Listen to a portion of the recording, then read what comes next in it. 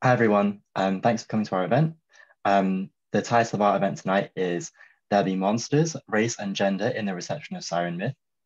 Our speaker tonight is Dr. Tran.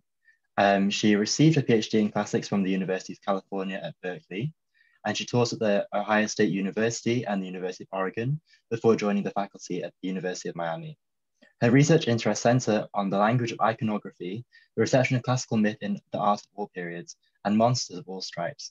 She has published on Scylla and Charybdis, the Sirens, representations of mermaids, is preparing a book on the Nereids, and frequently reviews art historical monographs. It's a pleasure to have you tonight, Dr. Tran. Over to you. Well, thank you very much for inviting me. So let me just quickly share my PowerPoint. Can everyone see that? Yeah? Wonderful. So I was asked to speak about my work on the reception of the sirens. And so I think that for this talk, I would lay out first some of the questions that led me to become interested in sirens in the first place, and then eventually write my article on the reception that's in the Oxford Journal of Classical Reception. And then I'd like to spend some of the time to give you a brief overview of the siren through the Middle Ages, and then through the modern period and into today's world. Okay, so clearly this is a vast subject. I don't know how good of a job I'm going to, be able to do in just 30 to 40 minutes, but I'm going to try my best. So it's a vast subject, and so you have to be fairly selective, right? So my hope is that you're going to enjoy the selection that I've made, and that you're going to find it useful and illuminating. So let's start. How is it that I became drawn to this question, right? To this question of what the siren is? Well, it started for me with having to present the sirens in my myth class. And in preparing my notes, I made a number of observations that became questions. And one that, of course, I'm not the only one to notice this, is this contrast, right? This contrast between the brevity of their presentation, that actually not that many lines in Homer's Odyssey where he talks about the sirens, and yet there's this overwhelming power of their presence, of their singing, of their song, what the song signifies. And then there's this question of are they famous because of the content of their songs, or because of their singing, the beauty of their voice, right? And I found this contrast difficult to explain. And the more I read, the more confusing that question became. So to make the question even more puzzling and complicated, there is the fact that Homer does not tell us what they look like, nor does he tell us that no one knows what their appearance is. He doesn't seem to explain or draw attention to that in an explicit way, right? It's as if, right? It's as if their very physicality, I don't know if it doesn't matter, but in any case, it's just not, there's no attention that's drawn to it, right? And which is, if you think about it, it's pretty paradoxical, because when we think of the term siren, right, we have this image of a mermaid, this very enthralling physique, that sort of thing. So none of that is present in Homer. And I suspected that this kind of absence, right, this absence of not just bodies, but reference to a body, to some kind of physicality, I suspected that it was as significant as what we do get told in Homer. So I set out to answer this question. Right? And I started by establishing what we do know, right? What Homer actually does tell us or not tell us. They don't seem to have bodies. That's the first thing, okay?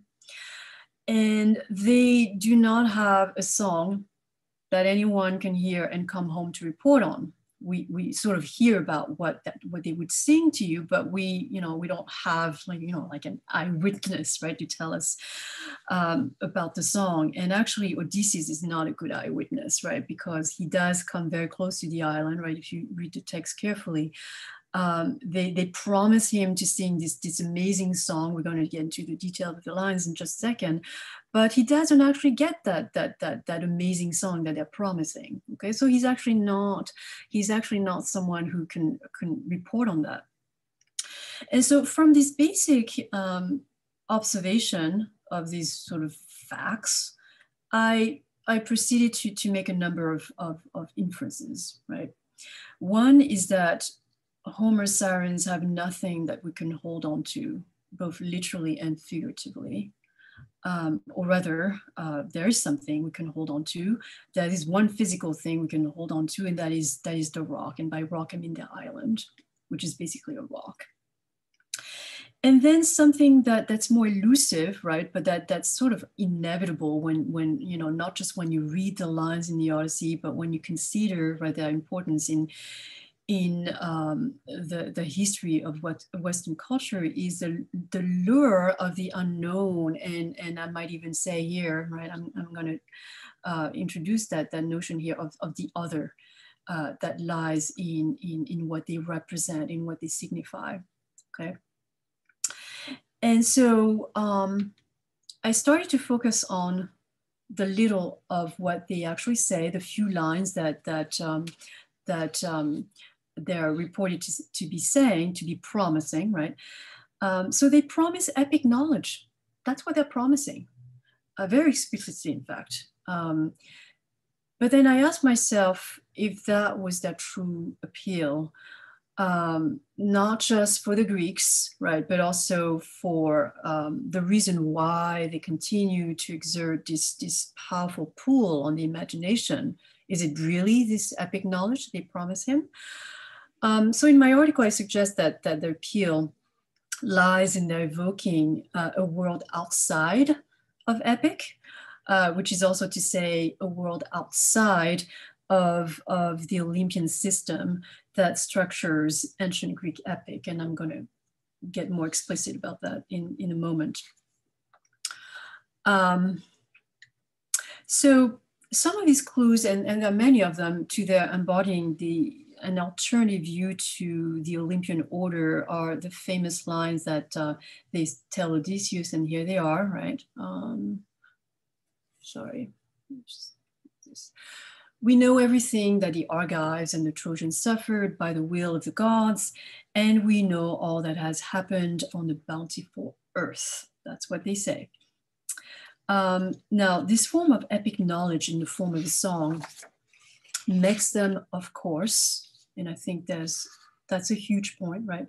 It makes them, of course, explicitly, or implicitly, I should say, rivals of the Olympian muses, right? Whose remit is to inspire poets with the same type of knowledge, right? What happened in Troy, right? What happened in the past, what might happen in the future, that sort of thing. So to organize my thoughts around all of these, facts, I then proceeded to do, what classicists do, which is to look at etymology, right? What's actually available in terms of etymology. And it turns out that the name Siren actually seems to have no known Greek etymology, or none that we can really agree on. And so the nearest we can get to, getting a sense of what is, encoded in this name, right? In this name etymologically, is to turn to the West Semitic world, where you have this term Siren, right? That means a bewitching song. How appropriate, right? Or even to the Hebrew eben hen, right? So you have that syllable again, hen, that seems to have to do with bewitching, with charm. And so I think the best you can say here is that this idea of bewitching is what seems to stand out in that putative etymology, whatever that may mean, right, in that particular West Semitic or Hebrew context, okay? And then I want to see what if archaeology could shed any light, right, on the matter. And of course, it has something to say, right? And our earliest archaeological evidence comes from the so-called Orientalizing period, which is roughly, the 7th century BCE, which is when Greece is once again open to the East, the influences from the Near East. And during that period of time, which is about 100 years or so, they start appearing on Greek wares and particularly on Corinthian wares. And this is a typical vase from Corinth here, typical because of the procession, right, procession of animals. And so you see them appearing for the first time, right, on these vases, and there they are, right, and they appear as human-headed birds, alongside other so-called fantastic animals, by which I mean lion, and then you've got griffins or even sphinxes, right? And so she's just one out of many of these hybrids or fantastical creatures, or at any rate, exotic creatures, right? And it's not just on this type of vase that they appear, but also this type where, their shape is now how do, I should address this question. How do we know it's a siren, right? What was, because there's no writing here. On some vases, actually, the name siren appears next to them, right? The term siren appears next to them. But we're going to get into this question of the correlation between the shape, right? The shape of this human-headed bird, female human-headed bird, and the term siren in just a moment. But I just want to show you, right, that they do appear in the visual arts in a number of contexts. But the question I ask myself is, and that scholars of ancient art probably do ask themselves as well, is this question of whether or not this is simply a decorative motif, right? Just a visual motif in the same way that a sphinx is a visual motif or a lion is a motif, or is there something more to it, right? Is there something more to it? It's a complicated question. I'm not going to answer all of that today, and maybe that can be part of the questions and answers afterwards. So here's another example where you have a procession again, and so I ask myself, right, is this the beginning of narration, right? When you have the siren proceeding, even in a context as perhaps sort of semantically inert as this is, right? Just animals going in a line like that.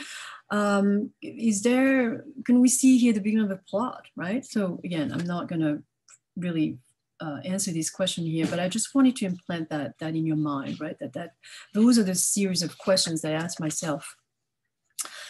And so it's not until, so I said that the siren as a human-headed bird appears in the 7th century in Greece, and it's not until the 6th century, like a century later, that in our evidence, our visual evidence, there is an explicit depiction of siren in the Odyssey episode.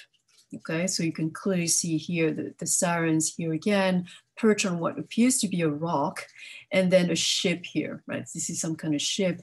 And then bent over the ship here and there are birds, full birds. And so what I find interesting here is that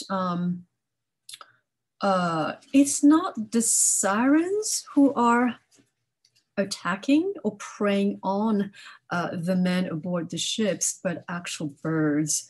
So it's a very interesting sort of moment here. Again, I'm not going to explore that fully here with you, but I wanted you to be aware of that.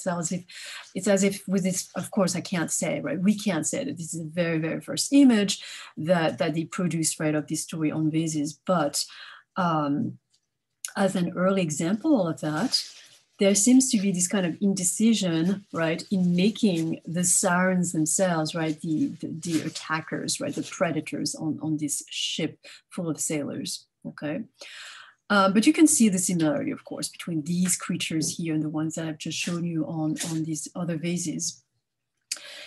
Now, once the canonization of sirens as bird, lady, predator became kind of visually fixed, right? From there onwards, that is going to be how the Greeks are going to think visually of the sirens. You get further elaboration, right, on vases, and you have the obvious addition of musical instruments, even though, of course, in Homer they don't play music, but this is clearly an attempt to show that this association with music, that they are musical. And when they do get depicted with musical instruments, so here, of course, the kithara, right, this type of a lyre, and you have, when there are two of them, right, they play different instruments, right? One plays the kithara, the other one plays, and I'm hoping you can see my mouse moving. Is that the case? Yeah. And the other is playing the aulos, right? This double reed flute type instrument that seems to sound more like an oboe than a flute. And what I find interesting here is this attempt to kind of suggest that they form this little band, right? They don't all play the same music, but they form a harmonics, right? And when a third is represented, she's usually without an instrument, seeming to suggest that she's singing, right? She's singing and that they're accompanying her. So another thing that I should, probably address is this idea of the number, right? So in Homer, because of the grammar, we know that he's referring to two, right? To two sirens. But as early as in the Catalogue of Women, which we are dating roughly to the 6th century BCE, we hear of three. There are three of them that are described. And we are even given a family tree for these sirens, not in Homer, once again, but it's in the Catalogue of Women. Whether or not it was composed by Hesiod, that's a different question, but they're described as daughters of the river god Achelous, right, and of the local heroine Sterope. And we get further elaboration in this text of why they look like that, right? And the explanation, which makes explicit something that is kind of implicit in a way, even in Homer, and I'll go over that again, is that they offended Aphrodite, right? So they offended her, of course, in the sexual sphere, and that's what that means, of course, by choosing to live as virgins, right? And of course, that's not an option for an ancient Greek girl, right? You cannot choose virginity for life. And as a result of that, they grew wings and they flew to an island that was called Anthemoessa, that means flowery, right? Now, what is to me significant in this particular representation of the sirens of that episode in the Odyssey is that you have something quite different from what Homer describes once again. And the differences between the text and images is something that fascinates me personally. I do think there's, I spent a lot of time thinking about what they're each trying to say separately and what they're trying to say maybe collectively. And of course, that's our job, right, to try to sort of pull that together. But in any case, so this image here, he's actually addressing them. He's communicating with them. He's speaking to them, right? Whereas in the Odyssey, he's completely passive. He's listening to them, and he's not even described as seeing them, right? He's not saying, oh, they look like this or they look like that, right? He's just hearing them because that's just voices in Homer.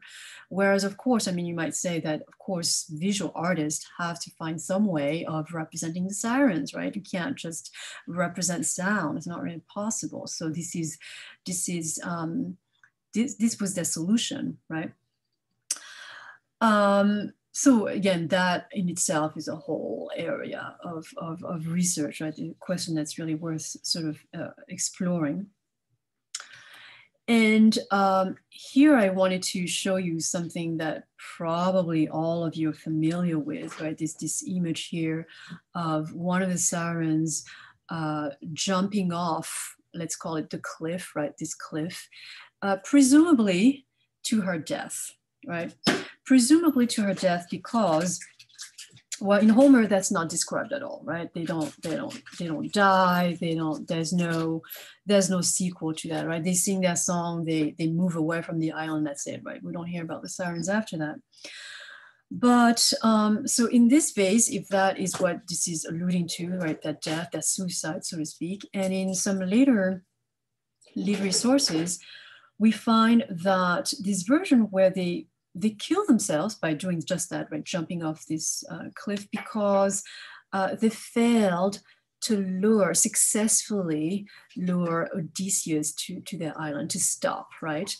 And so because they failed in that goal, they're doing exactly what the Theban Sphinx does, right? When she fails to give to Oedipus a riddle that he can't solve, because he very famously, of course, solves the riddle of the Sphinx, and she too, and of course it's a female, right? She too jumps off a cliff to her death. Okay, so I see these two versions as being very similar, right? Operating very similar in terms of what they signify, right? This female, right? This female who thought that she had this form of knowledge, right?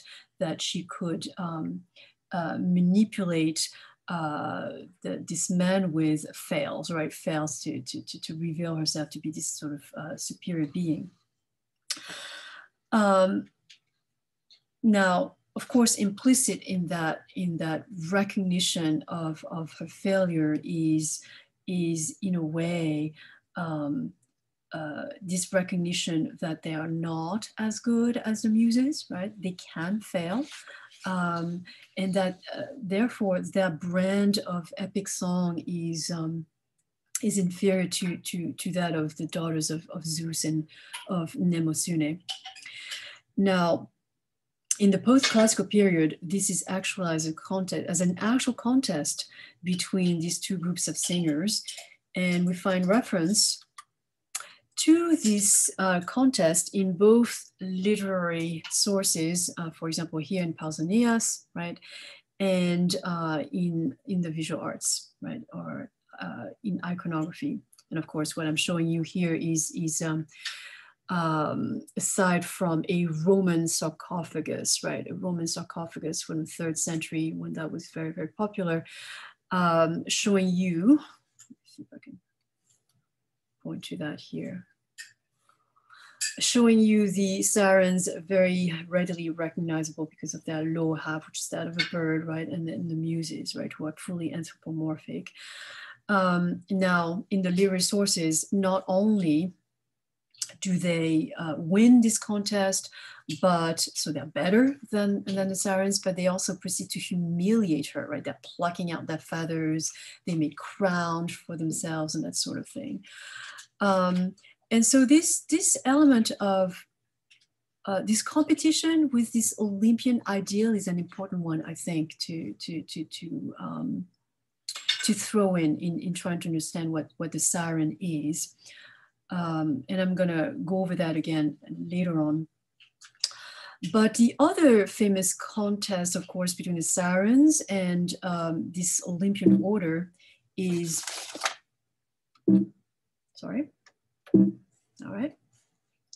is with Orpheus, right? Orpheus, who is, he's not a god, of course, he's not a god, but he is, as this exceptional musician, he is, as a player of the kithara, very, very close to Apollo, right? Very, very close to Apollo, and playing the same type of music that Apollo is playing, and of course, very famously in Apollonius of Rhodes' Argonautica,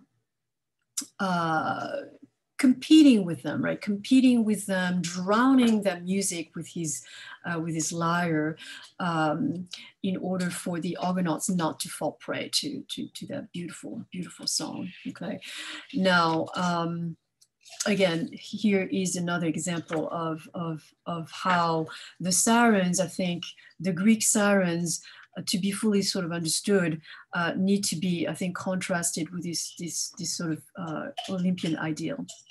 So now I want to jump quickly to the medieval period. So now, we're leaving behind, sorry. Okay. We're leaving behind the classical period and moving on to the medieval period, where the siren continues for a time to be conceived of as a half-bird, as you can see here. But there is one new element. Sorry, meant to do this, okay. And that is that physical allure, right? She's looking at herself, right? Checking herself out in something that appears to be a mirror here. And so the explicitness of their sexual appeal is something that gets gradually more and more explored, but in the medieval period, which I find interesting, right? Not really among the Greeks, but in the medieval period. And during that time, they easily become symbols of temptation and of the devil, right? So here in this excerpt from Ambrose, who was a 4th century bishop of Milan, he is saying how you have to listen to Christ, who is the true voice, the true music that you want to be listening to, right? Otherwise, if you don't listen to Christ, then you're just like Odysseus, standing on his mast, prey to these voices that can only be temptation, right? If you're not listening to Christ, any other voice is a voice of temptation, basically. Okay. And I think that this very idea of temptation is actually there in the Odyssey, where they embody the temptation to fall in for an ideal that is not the one approved of by some higher authority, right? So for the Greeks, it's that higher authority is the Olympian order. Here in this passage, that higher authority, of course, is Christ or the Christian God. And not to do so, not to listen to this approved voice, whether it's that of the muse or that of Christ, can only lead to death, right? And so that's why there's all this elaboration around death in the Homeric Siren. You can see I'm already halfway through, so let me quickly jump to the next slide. Now, with the next slide, it's only in the early 8th century that we hear of sirens in the written sources having something other than a fishtail. Other than being, bird monsters. Here for the first time, they have a fishtail. And here, again, I want to make a separation, right? A division between written sources and visual sources, right? In visual sources, they appear with a fishtail much earlier than in the written sources. So here we're told they deceive sailors with the outstanding beauty of their appearance and the sweetness of their song. And so I think that it's significant that, so here for the first time, so yes, they continue to be these wonderful singers, but at the very same time, they are physically, right, very, very attractive. And I think that it's significant that for the first time when we're hearing of the attractiveness of their physicality, their physical bodies, that goes hand in hand with having a fishtail. And I think you can do that more readily than you can do so with like bird legs, right? So the fishtail is like slippery, it is smooth, right? This serpentine element that is actually a very ancient one. And I'm gonna go over that again in just a few moments. So while this is happening, while she starts to acquire a fishtail in some sources, the tradition of sirens as bird creatures still kind of persevered for a while. And so, for example, here in this English bestiary, right, it's as if the artist could not really decide, between are they birds, with these bird wings, and bird legs, or are they fish? You can see here the addition of the fish tail, right? So they're not hybrids, but something even more than hybrids, right? They combine three parts. Now, maiden, bird, fish, which one is she? And we have a lot of examples of that. So I'm just going to show you a couple here. So here she is again with that fish tail and the bird legs, bird wings, and then the fish in her hands. Here again is another one. But I would say that not just I would say, but our evidence seems to point to the fact that by and large, sirens became half fish mermaids on the whole during the medieval period. That's going to be sort of fixed as their iconography from there on. And by fishtail, we mean either a single fishtail or two of them. So as is the case here, right? Now, moving on to the modern period, right? So I just want to say from there onwards, right, the medieval period has fixed the siren as a mermaid with a fishtail.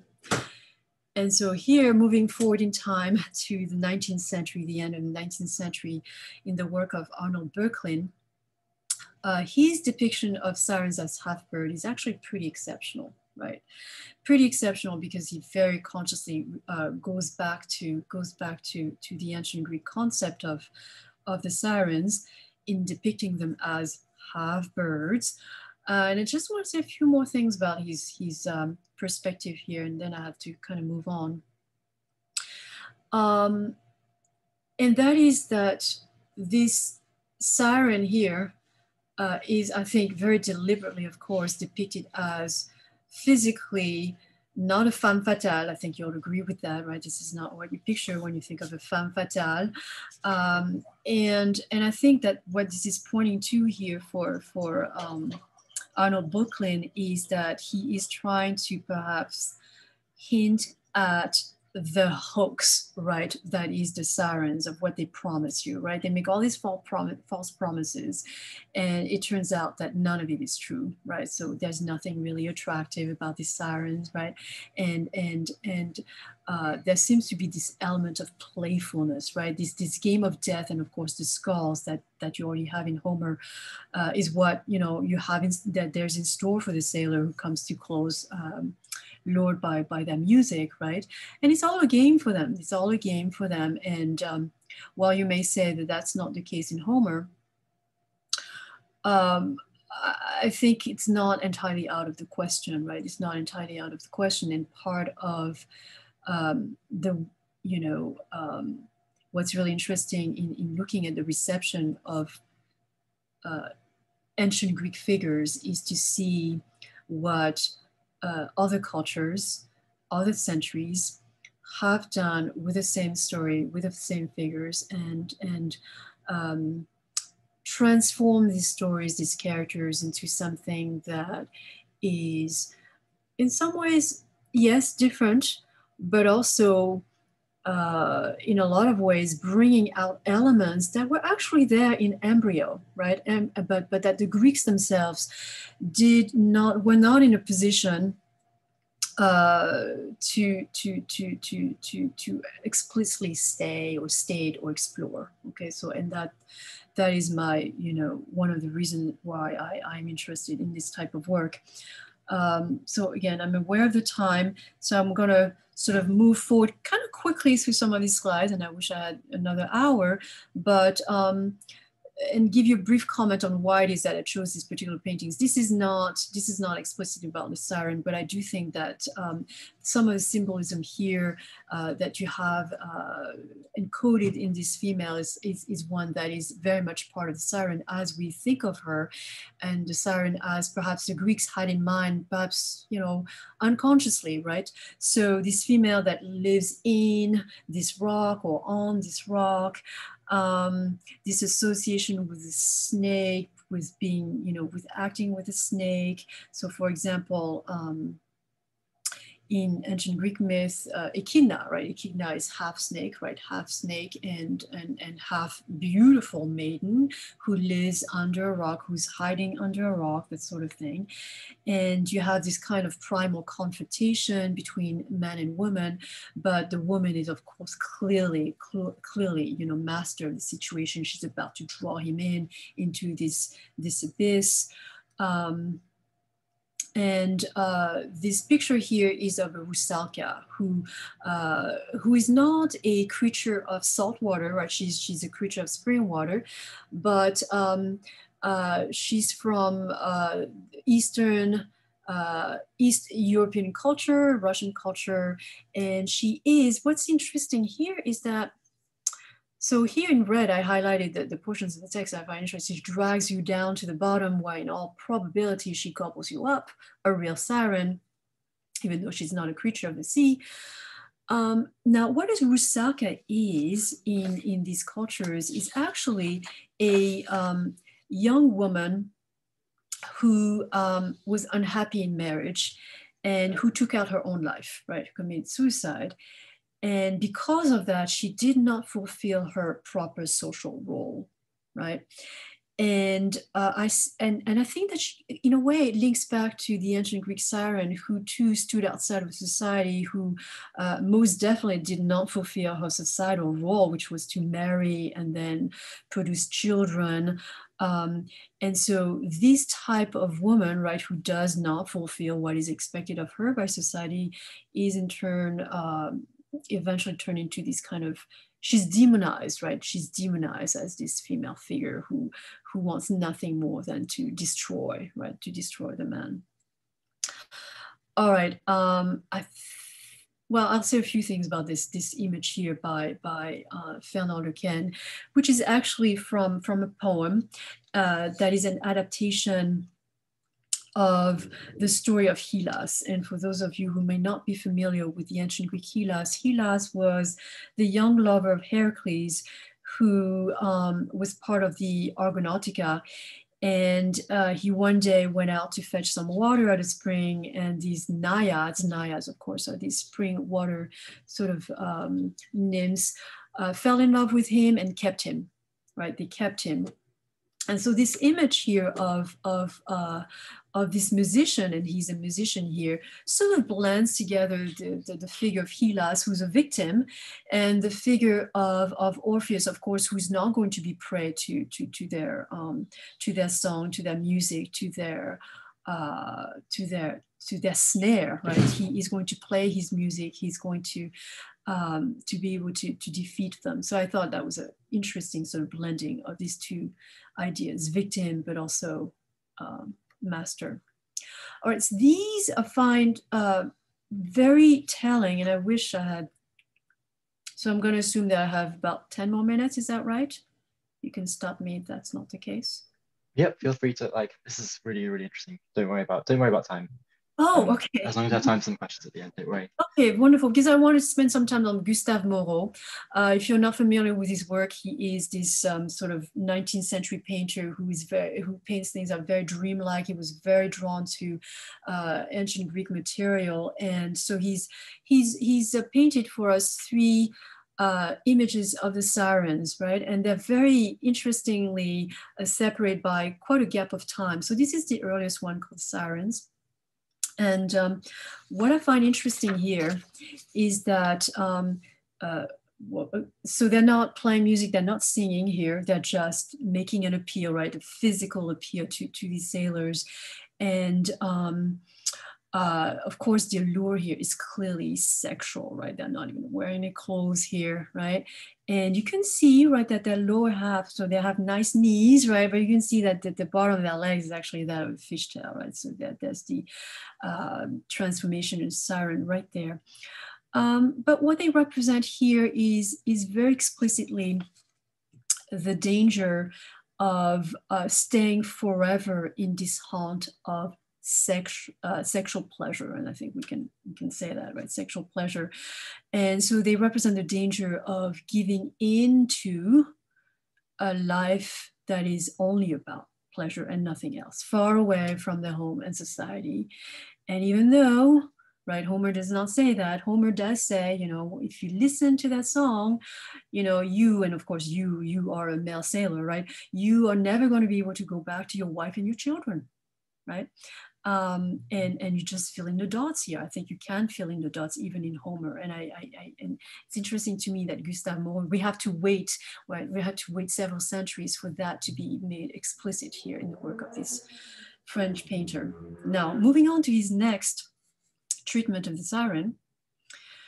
So the difference here, I think, is that we have this added element of the blending of the sirens with the earth. You can see here that not only do their lower leg end in that of what looks like a fishtail, but like the coloring, right? The coloring of it makes it seem like that part of the earth. And certainly if you look at their hair is it that they have this crown of leaves, or are the leaves part of their hair? There seems to be this kind of very smooth blending of the sirens with nature, right? With nature, which again is not that far removed from what Homer tells us. And note here I find fascinating that there's not even a ship inside. There's certainly no sailors, and a theme that I want to sort of begin to bring out here in the reception of the sirens is that it's almost as if, okay, if you have no sailors, no ship, are they relevant? Right? Can we conceive of the sirens in the absence of a man who's going to be her victim? Do they make sense any longer? Does it make sense to think of the siren in the absence of a male victim? Right? And this is a real question. And I'm going to sort of try to implant in your mind that I find this interesting tension, right, in looking at all of these various artworks. And that's just a small sample of them. This tension between the sirens as the predators on the one hand and living only to be preying on these poor unsuspecting sailors, and on the other end as these sort of autonomous beings, as they seem to be here, who don't need to have victims, who don't need to have men to exist and to sort of be content and happy to just simply be, okay? So I do think that is already something that Gustave Moreau is sort of suggesting here, whether he really knew that that's what he was doing or not. This is what I'm reading here. And then in a third instance where he does deal with the subject, the poet and the siren here, many years later, as you can see it from 1895, we're almost here in the 19th century. So the poet and the siren, and of course, I think that he means by that, the poet has to be Orpheus, right? That has to be the poet that he has in mind. Now, this depiction of the two of them, and there's only one siren, by the way, right? Very interesting that we don't. Another thing I want to mention here, let me just go back to this one here. Another element that I want you to start thinking about is this idea that there is a queen among them, right? There is a queen among them, and that therefore they form kind of like a tribe, right? This little society, right? So even though there are three of them, can we think of them as this kind of separate tribe? Okay, so here we just have one siren, and so there's definitely this duel, right? This conflict, but it's not even a duel, right? Because it's very clear the case that she's kind of like a goddess, right? She's kind of like a goddess, and Orpheus, or the poet, if you want to, keep him unnamed here, is kind of like her victim, if not a sacrificial victim. Like he stands no chance. He's not a match for her. She's so much bigger than he is. And look at all of the red all around them, the red of the corals and the red of his, his cloth here. And of course you're thinking blood, right? And you're thinking sacrificial animal, that sort of thing. He's just a small child next to this siren. So here, what strikes me as perhaps the message of Gustave Moreau, again, whether or not he thought of this consciously or not, is that by having just one siren, and one who's so powerful and overwhelming, I think that he's boiling down the idea of siren to just an idea. There's one siren. Because what matters is not, their number, but what they represent, right? What it is that we think about when we think of sirens, okay? So now very quickly, again, I apologize for that, for doing it so quickly. I want to bring you to another image that is not explicitly about sirens. She doesn't even have, like a fishtail or anything like that. But she, for me, recalls the archetype of sirens. And note that they all have something in common. All of these various, images that I'm showing you now, is they're all kind of from the 19th century, round about that time, right, when there was in Western culture a real fascination for the femme fatale, right? Femme fatale who's associated with water, right? Who's associated with water, whether she has a fishtail or not. So this is one of them. And what I find interesting about this depiction is that she's very much self-involved, right? She's not concerned with anything else, anybody else. In fact, she's alone. She's alone. And even though she's, for the viewer at any rate, clearly, presented as this sexual being, right? She's not surrounded by anybody here in this frame. And there's certainly no males around, no victim. And again, there's this question of whether or not he's irrelevant, right? He's irrelevant for thinking about what she is, what she represents. And this kind of insignificance of the male victim is something that I find very interesting. It's almost as if she reminds me in a way of maybe the Venus of Milo, right? To invoke another icon here. Very much just existing just there. And of course, the Venus of Milo is an object for the male gaze, right? She doesn't just stand there, but she stands there as an object for the male gaze. So is that something that's still, right, still implied here in this painting, even though, right, we don't have any sort of male victim depicted here? Is that the intended viewership here that is implied? So here with a cell from John Williams, several elements are interesting for me here. This idea of the sirens as a tribe, right? As a tribe. And they've now multiplied, right? Not two, not three, but quite a number of them. And they're all by themselves. They just live on this rock. So again, the rock, the island, however you want to call that piece of earth that they live on. And I find that interesting how it juts out very aggressively into the sea, almost in a phallic way. And there's nothing on this rock, right? So again, this barrenness, right, that you already find in Homer, the barrenness of the island. And the title, A Sail, is interesting because, yes, you can kind of see a sail here in a far distance, right? And there's a suggestion that their whole existence is to look out for a sailing ship, right? That's why they're around, right? To have these victims, right? That come on sailing boat.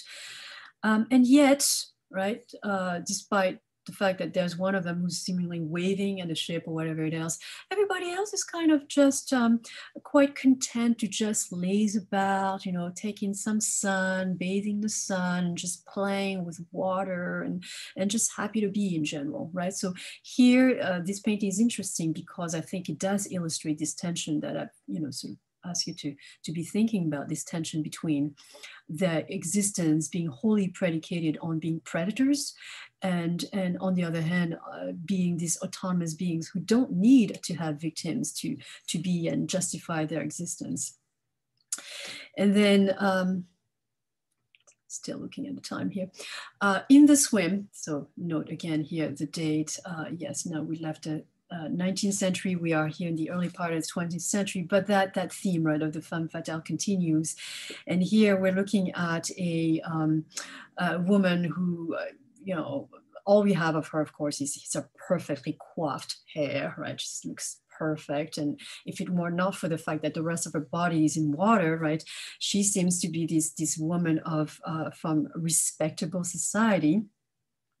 But clearly the fact that she's in the water and smiling slyly at this pair of hands that are clearly indicating that this person is drowning, right?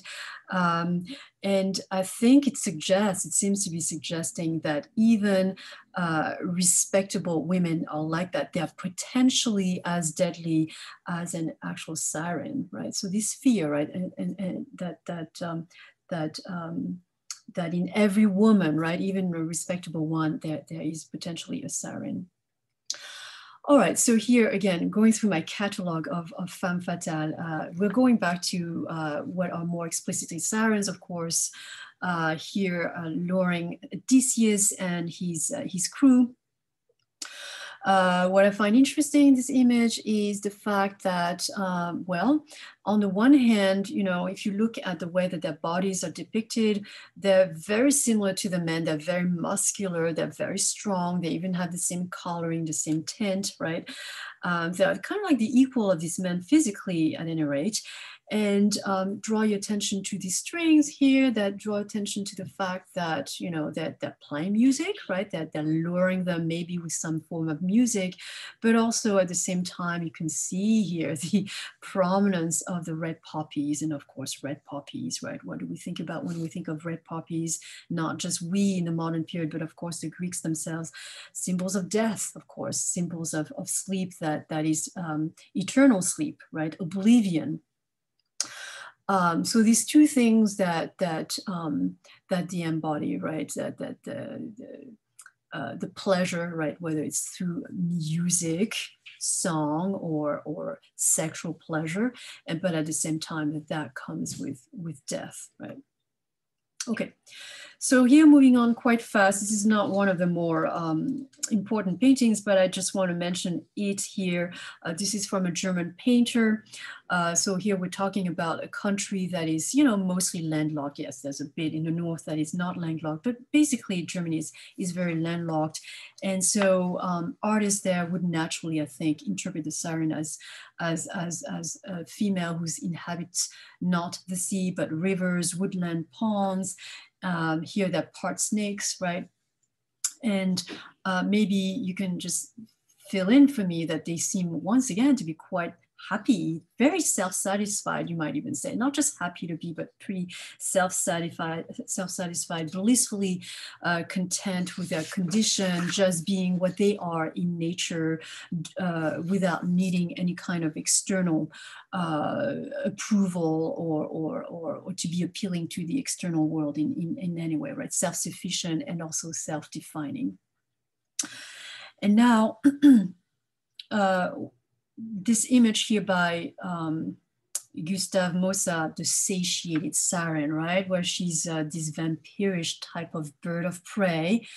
You can connect her right back to the ancient Greek sirens here and look at her huge clawed foot here, all given to snatch victims. And what I find fascinating about this painting is that if you look at the islands, right, and if you look carefully, you're going to see that the islands are actually buildings, you know, these massive buildings that you associate, of course, with civilization, the highest form of civilization. You have temples and city halls and things like that. And is the island that she stands on, actually an, you know, a shipwrecked building, a drowning building? And so here the siren is not just after men, but she's after their whole world. She's after civilization itself, which again, I'm going to say is not that far off of what Homer in a way is saying, right? By threatening the man, right, the male head of the household, you are threatening civilization itself, right? If he can't go back to his household to be a father, a husband, that sort of thing, then civilization crumbles, right? Okay. Then I want to, again, quickly evoke the work of another French painter who specialized in, and really the term specializing is appropriate here, specialized in depicting, I'm going to say sirens / nereids. And nereids are Of course, another figure that I'm working on currently, the Nereids are, I want to say, proper Olympian goddesses in the sense that they are anthropomorphic, right? They don't have some strange fish tail or strange bird legs. Yes, they live in the sea, but they are fully anthropomorphic, and they do represent the order of the Olympian order of Zeus. And if you have any questions about that, you can ask me in the questions and afterwards. But the interesting thing about Adolphe Lalire is that he is blending these two paradigms, right? The proper Olympian goddess who lives in the sea, right? Who looks normal, right? That there's nothing wrong with her appearance, and then the sirens, right? The sirens who are these more sort of dubious character, right? Who are sometimes, with animal features. And so here I want to bring up for you what images of what the ancient Nereid looks like, right? Just so you can see she's really fully anthropomorphic, right? But a significant feature of the Nereid is that she's riding, whether she's riding fish, dolphins, or hybrid creatures, fantastic hybrid creatures in the sea. Something that I do talk about in this book that I'm working on is that they don't seem to be able to move on their own in the ocean. They always seem to need some sort of form of transportation, even though they are born in the sea, which I find really, really interesting, right? So the blending here of the siren with the Nereid, because here you see she's clearly riding this fish, right, is an interesting one because even for the Greeks, right? The Greeks really try to compartmentalize these two paradigms, right? Really try to keep them separate, right? No. We're going to depict our Nereid as very proper, and if you want to say, well, this one doesn't look very proper, right? She's not wearing any clothes. This is a Roman version, right? The Romans, and again, this is a subject for a whole other talk, but the Romans have less, fewer scruples, right, in depicting the Nereids as these sexual beings than the Greeks did, right? The Greeks really insist on having them fully clothed. But in any case, so Adolphe Lalire, of course, who is from a different culture, from a different time period, does not have such scruples, right? He is readily blending in something that, of course, the human mind wants to do, right? He wants to blend in all of these really alluring females who live in the sea as just this one being, right? They are one person, right? And so he does still evoke the sirens here with the musical instruments, and then evokes the Nereids here with not just the fact that they're riding, this fish, but the fact that they have this motif, right, that you see in Greek iconography, but also Roman iconography, that where you have this veil, right, this veil that draws attention to the figure, whether she's male or female, and that's something that's associated with the Nereids, not the sirens. And then another painting by Lalire here on the left-hand side, where there is this really explicit association between this female creature who spends a lot of her time in the sea with the earth, with primal nature and that sort of thing. Again, a step that the Greeks themselves did not take, okay? All right, and this is actually one of my favorite representations, and I hope you don't mind if I take the time to comment on this. This is from 2016, so we're very much into today's world. This is from an artist from LA, Jessica Williams, and this is a very small painting, almost a drawing in terms of its size. So this is really interesting, not just because it's really the only artwork that I'm showing you that's actually by a woman. Okay, every other artwork that I'm showing you is by, well, except for the ones that are coming up, right? The ones that are coming up by a female artist. And what I find interesting here is this, if you look closely, you could see an arm here.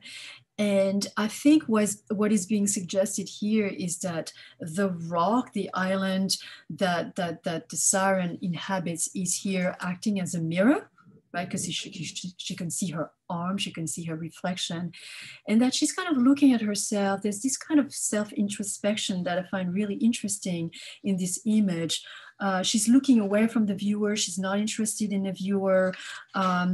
And therefore also not interested in sailors. She's not interested in the external world. It's all about her. It's all about her retreating from society.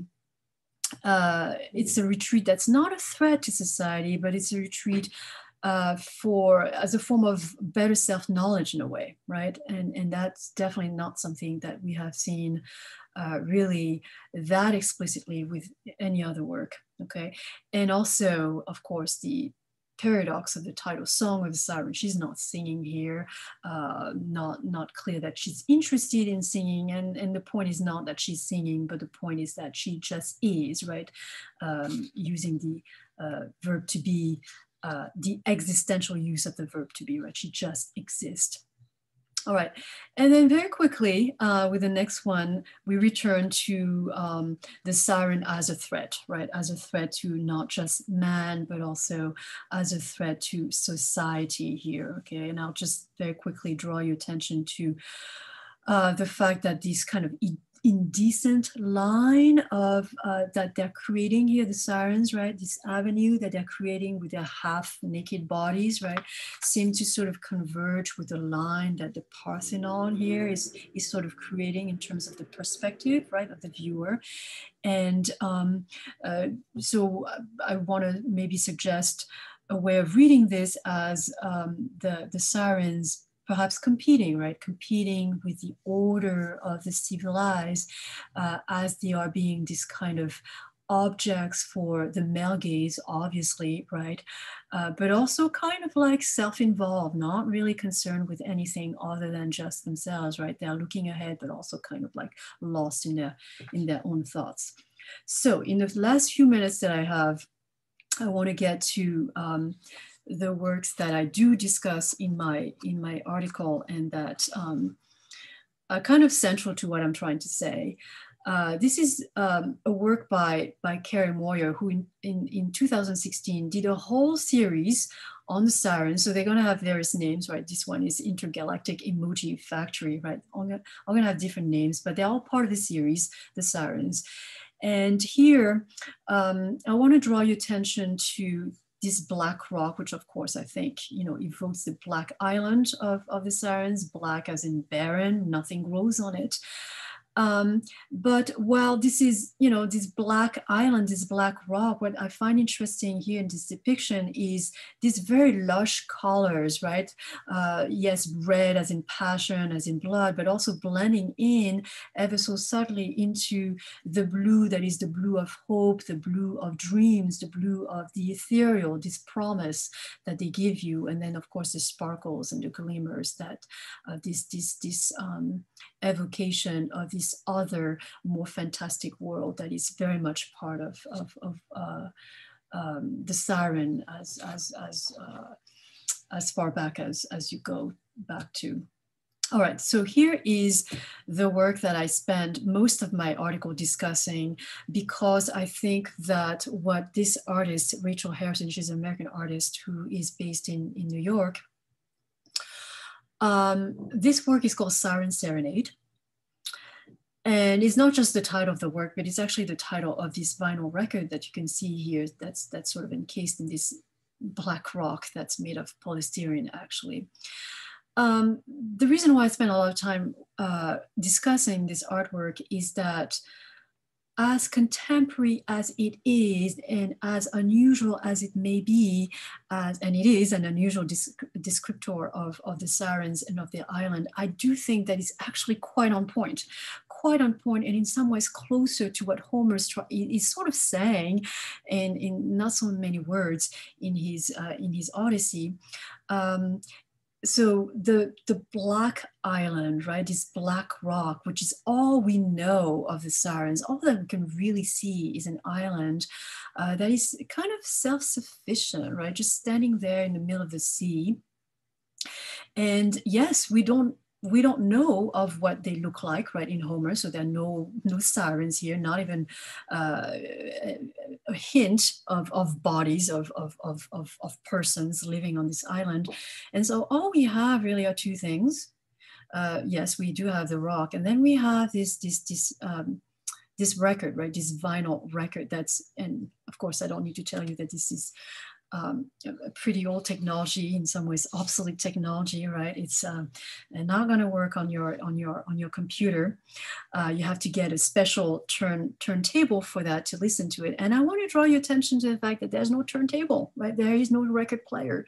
So what good is a record if there's no record player to play it, right? You can't hear it. And before I get into the symbolism of that and what I think that means, the title of this work comes from the title of the vinyl record, which is Siren Serenade. And that's not the only reason why, right? I think she gave this work this title. If you do have a table and you are able to listen to this record, it's actually the piece of music that it is light jazz, right? Light jazz. And the reason why I think this is significant is that is probably the last thing you want to think about when you think about the sirens in the Odyssey, right? The sirens in the Odyssey are very sinister. They're these very ominous sort of presences. And that to me stands at the opposite pole of what, this music actually is, right? Light jazz. But once again, I do think that this idea that there's this, that they're all this false promise, right? What you get is actually the opposite of what you might expect, is really quite well played out here in this choice, right, of this vinyl record. And so they promise you a lot of things, right?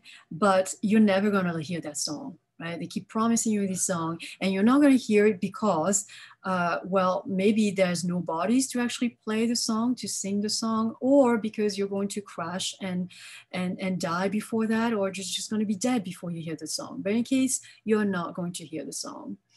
And then, of course, this huge, huge satellite dish, right? That is one of the most prominent feature of this rock.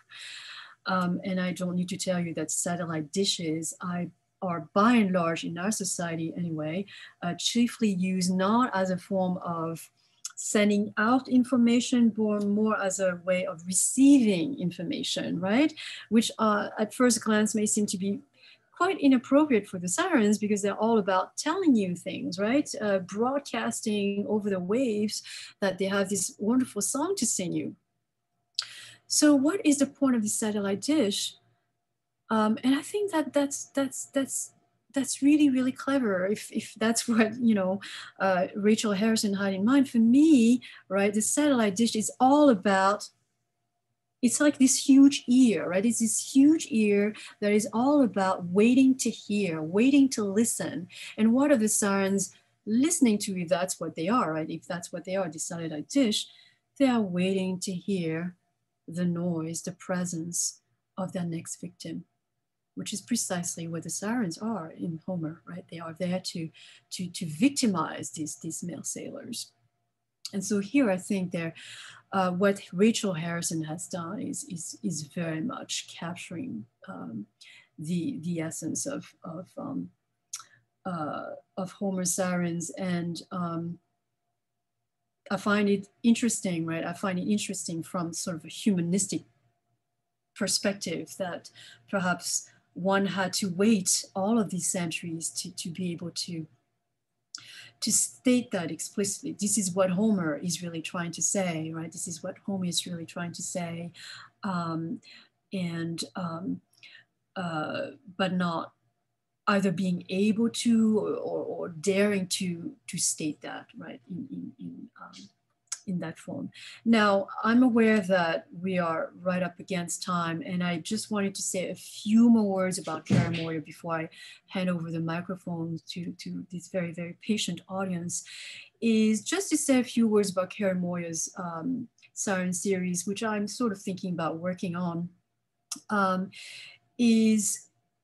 Here I want to draw your attention to, okay, so we have roughly 3 sirens, but when I say 3 sirens, of course, this is an approximation because they don't have a face.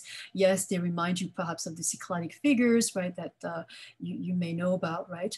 They don't have a face, no identities, because that doesn't really matter, right? That doesn't really matter. They don't need a name to exist, right? They don't need to be pigeonholed to exist. And they're this kind of like formless, roughly female figures, right? You can see the curve here, right, that alludes to the female. And while, you know, you start off at the bottom with something that looks kind of blackish, right, and green, the green of nature, that very quickly evolves into something that is, you know, bluish, the form of hope, the color of hope, into something that is white and divine. And here again, that's what their appeal is, right? They start from the earth, right? They start from something that is seemingly unpromising, but perhaps what they evoke, what they're promising, is maybe not a false promise. Maybe their real gift to perhaps even Odysseus himself and to us, right, to culture, is the evocation of a different world, which I think at the end of the day is what the sirens are promising, both in Homer and subsequently. They're promising this other world. And if they are at times and often associated with death, is that daring to enter this other world can be a very frightening proposition that you can often equate to death, right? And death to the old self, to the old way of knowing things. All right, so there are many more things I could say, but roughly that is the essence of what I would say about her other works in the same series. All right, so you've been very, very patient. So I want to be able to turn the microphone back to you and see if you have any questions about any of what I just said. And thanking you, of course.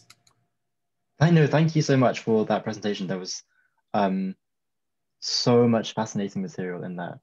So thanks very much on behalf of everyone here to Dr. Tran. So as usual, if you could put questions in the chat, and I'll make my way through them. We only have about 15 minutes left, but we'll try and get through as many as possible. I guess actually, like I had a question, going back to the Iliad quote that you had, and then the Argonautica quote. So it was really interesting to me, the comparison that you mentioned between the Olympian muses, who are like really, really, obviously really significant figures in Greek poetry, and how the sirens are also really well versed in epic. I don't remember the exact quote. Was it something like, they have the same knowledge or something? Like they're really well versed in it. And then the fact that, yeah, I don't know, like to me, like knowledge of epic song was so highly esteemed that kind of they're just viewed as dangerous figures. And then also in comparison to Orpheus, who, and this is just my own ignorance, but I've never conceived of Orpheus necessarily as an epic figure. And the fact that he's able to, well, from that passage, it looks like pretty easily overcome these figures who are, you know, like compared to the muses, right? They're defeated by, they're defeated by the muses, I think you said in the Pausanias, but yeah, you know, yeah. So your question is on what are you wondering about exactly? Yeah, I guess it's just sort of, so it's not a very well-formed question. I've kind of rambled a bit, but I sort of just, I'm wondering why they're so, like they're not, they don't, doesn't seem to be that much made of them and their song. And then especially like in the later depictions that you mentioned, how it turns to also like appearance from something that originally had no physical form. Yeah, so you're saying it's curious that we're not told that much about what the sirens actually sing. Is that what you're asking? Yeah, and like the sort of content and yeah, I guess. Yeah, we're not told very much, but it's almost as if we're told the essential, which is that they make it very clear. Okay, so we know about the past, we know about the present, we know about the future, we know everything that happens on this earth, right? And it doesn't get any bigger than that, right? I mean, what else can you ask them for, right? This is the whole truth, and that's what the muses tell, right? That's what they tell Hesiod, right? We're going to tell you what happened at Troy, you know, just listen to us, right? And so the source of knowledge about all of these things is through the muses. Whereas the thing that is threatening about the sirens from that angle is that they are proposing the same kind of knowledge, except it's not through the muses. And the thing that's threatening about that is that the Olympian system is very much about, you know, there's one way of doing things, and there are specific people who do specific things, right? And it's also the fact that the muses have a clear family, and their dad is Zeus, their mom is Mnemosyne, memory, right? Which is what the poet is supposed to have. He's supposed to have memory. He's supposed to practice things. But the sirens are threatening because they stand outside of that, right? So it's very hard to make sense of. So what system are you part of, right? Do you inspire poets as well? And of course, you don't hear Homer mentioning that, but that's the threat. That surely must be the threat, right? That it can be that form of competition. But of course, the sirens are not. They're confined to their island, right? The most that they can propose is it to their next victim, right? You know, to tell them that sort of thing. So they don't participate, right? The thing that's threatening, disruptive about the sirens here is, I mean, there are many other things that are threatening about them, but that's, you know, given your question, is the fact that they are, in a way, implicitly offering this alternative system of passing on knowledge, because epic knowledge is all knowledge for Homer, right? If you know, if you know what the gods say to each other, and what happened at Troy, why you know everything that's worth knowing, essentially. And also, I don't know if that's part of your question, but this is what I would add, and this is what I talk about in my article. The reason why you want to protect, right? You want to protect the muses' knowledge and their in that realm, right, of endeavor, is that epic songs, epic is what gives you immortality, right? If one of these heroes there, this is what gives you immortality, because you're not going to find immortality in the underworld, right? You just rot there like a shade, right? Nobody hears about you. So the only way that you live on, the only way that you live a trace of yourself, is through these epic songs. And we can't, as long as you subscribe to this worldview, right, that 99.9% of us end up in the underworld, right?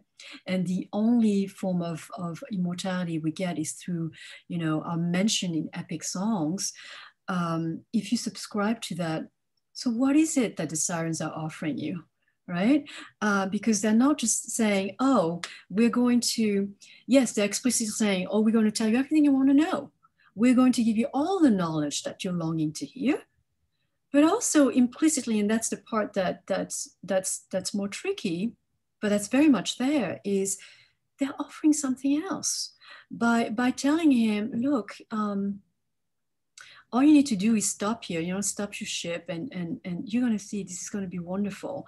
I think there's this idea, there's this suggestion that we're going to introduce you to a world outside of epic, right? Which is basically what I keep arguing, that and what is, and for the person who subscribes to his worldview, right, to the Homeric worldview, is what is that? What is that world outside of epic? Is there even a world outside of epic? And that is what's so dangerous about the sirens, and that's why that sort of implied contest with the muses is always one in which, and of course that's not one that is discussed in Homer, but later on, right, when they do discuss it, it's always one in which they have to be the losers, right?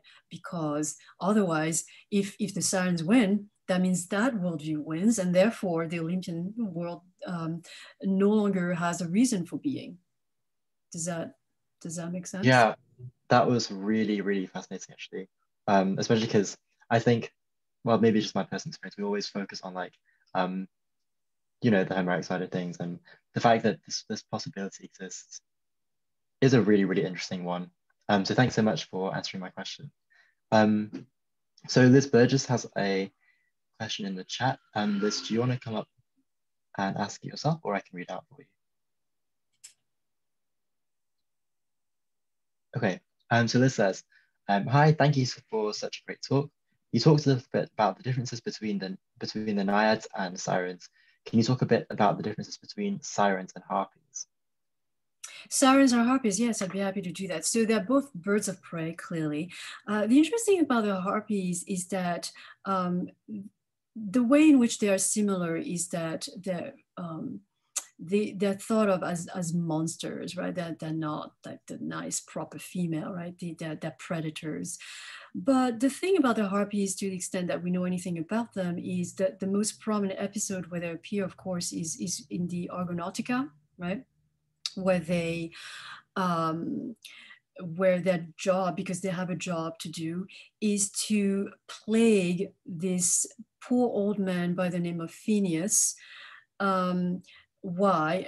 The gods actually are requesting that of the harpies. So in a way, the harpies are working for the gods, and that's to me, that is the significance difference between the sirens and the harpies, because even though they both look monstrous, right, when they are depicted in the visual arts, the harpies work on behalf of the Olympians by punishing Phineas, this old man, this blind old man, by making his food inedible, right? That's a job, because he revealed too much, right? He's a seer. Phineas is a seer, and of course, seers have this problem that they tell us too much, right? Too much of what they do know, and so the harpies there work as agents, right? Agents of the Olympians.